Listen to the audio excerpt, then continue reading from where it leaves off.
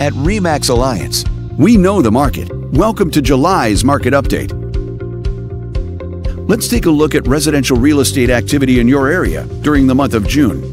The number of active listings was down 51% from 1 year earlier and down 16% from the previous month.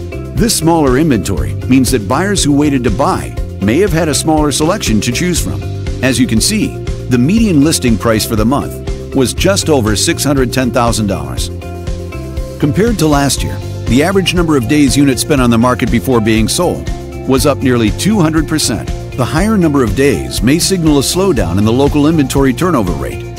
The median sale price was just under $500,000. The number of units sold decreased 7% year over year and increased 62% month over month. Despite a slight annual decrease, this upward monthly sales trend indicates positive momentum. This video is brought to you in cooperation with our partner. Thanks for watching.